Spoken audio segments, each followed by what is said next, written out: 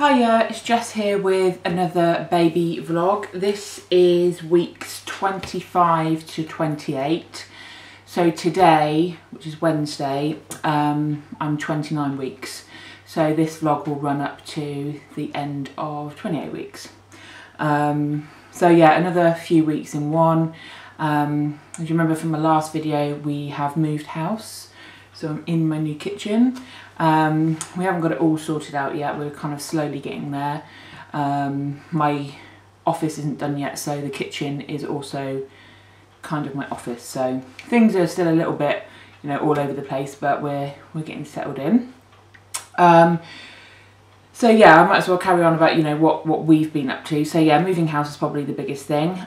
Today we got our little Betty dog back. She's been with my nan for 2 months. So we're really excited to have her back, but it's obviously a bit of a change for her, change of location, so kind of making sure that she's getting into a routine as quickly as possible. What we're going to do is this weekend is go through all of our baby stuff that we've bought so far. We've done it with the clothes, so I kind of made a list of how many we've got of each thing, but we need to go through everything else, tick it off, so we know exactly what it is that we need to get left. I don't think there's too many other things that we need to get actually, so we've done pretty well in terms of getting through the list. I've changed midwives, obviously, because I've moved location, so I've changed midwives and changed doctor's surgery. I haven't actually met my new midwife yet because she was on holiday, so another lady stood in for her. So I'll be meeting my midwife, I think, in 2 weeks' time. I had my glucose tolerance test a week ago. So that's where they test for gestational diabetes. So, and that came back fine. So I was really pleased with that. I've also had the flu jab and the whooping cough vaccine. That was last week as well. And that was fine. I had, my arms ached a little bit for like a day or two, but nothing kind of too major. I'm still, I'm 2 kilograms under my kind of weight that I was when I first kind of found out I was pregnant. So I haven't actually put on any weight. I'm still under, because I lost it quite a bit in my first trimester and I haven't really put that much on. So yeah, I'm still 2 kilograms underweight. Well, not underweight, I'm obviously not underweight, but I'm under the weight that I was pre-pregnancy. So I'll go on to like some symptoms and things that I've been feeling. Back pain, yes, it kind of goes in kind of spits and starts really. I suffer with a trapped nerve, so every so often that flares up and that kind of can cause a few problems. But the birthing class that I've been going to, the Lazy Daisy classes, they've been really good exercises in there, and they've kind of really been helping with my back pain. So so it's nothing too major at the moment.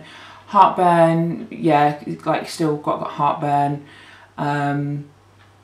It can be at any time of the day now. It used to just be in the evening, but yeah, it can be any time of day. So yeah, that's continued. And then baby movements. So obviously loads of baby movements now, stronger baby movements.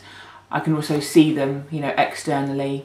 Phil's felt them a few times. It's one of those things though, kind of I always get him to, when the baby's kind of moving around, I'll get him to feel, and then nothing will happen, and then as soon as he takes his hand off, the baby will like kick or move. So he's felt it a couple of times, but not many. We need to make sure that we're kind of, that he's feeling it a bit more. We've bought some nice little books, obviously for the baby's room, but we want to start reading some of them now, so we need to start doing that, reading little books to the baby. Nursery planning, yeah, we've been doing that, so we've decided on the colour, and my dad is hopefully coming around at the weekend to do that, because my dad runs a decorating business. So I'll do before and after videos and put them, well, I'll do a video, I'll do a nursery tour video, but I'll also do some before and after pictures to go on the blog. So yeah, that's the nursery. I kind of really want to get, it's a bit strange really, because I know the baby's not going to be staying in the nursery straight away. The baby's going to be sleeping with us. We've got one of the, I think it's Snooze Pod or Snuzz Pod. It's one of those co-sleepers anyway.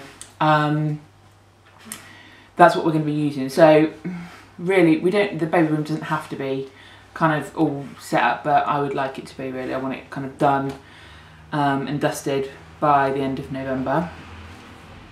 What else has been going on? Oh, bras.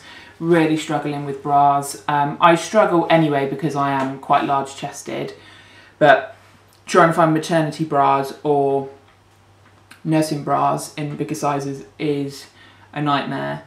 Yeah, there's some online, but it's kind of, I really needed some kind of straight away and didn't want to have to mess around with trying them on, having to send them back. But thankfully at the weekend I found a couple, so I've got 2 nursing bras and I've got 1 maternity bra, and I'll probably need to buy some more because I don't know how much they will change, but I just needed something like for now because I was getting so uncomfortable with the bras that I had. So I'm pleased that I've got those sorted. Sorry, yawning. Tiredness is a continuing symptom.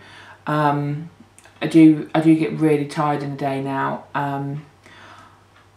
I struggle to get up in the morning, so I have kind of been laying in a little bit later, like kind of getting up at 8 o'clock-ish instead of like 6:30, but I could really do with naps in the day. But I never have time, at the moment I just don't have time for naps, especially with, you know, running 2 businesses, and because I'm going on maternity leave at the end of November, the clients that I do have are kind of wanting to fit loads of stuff in before I go and handovers and all that kind of stuff, so I haven't had a lot of opportunity. So I'm looking forward to the next few weeks, once I've kind of wrapped up stuff, is take a little bit of time for me. Which brings me on to a couple of other things. Having my highlights done on Friday, yay! Been waiting for ages. As you can see, my roots are pretty bad. So I'm looking forward to having my highlights freshened up. I've also booked in my, I like to do Reiki, crystal healing and chakra balancing. It's like a all-in-one like therapy with a lady called Angie Summers, from Angie's Healing Sanctuary. I'll put a link below to that, but she, every time I go to her I just feel amazing afterwards. It's just like, it's almost like pressing a reset button on yourself. So I've got that next week, so I'm really looking forward to that, so I'll update you once I've been there. Sorry, looking at my list again.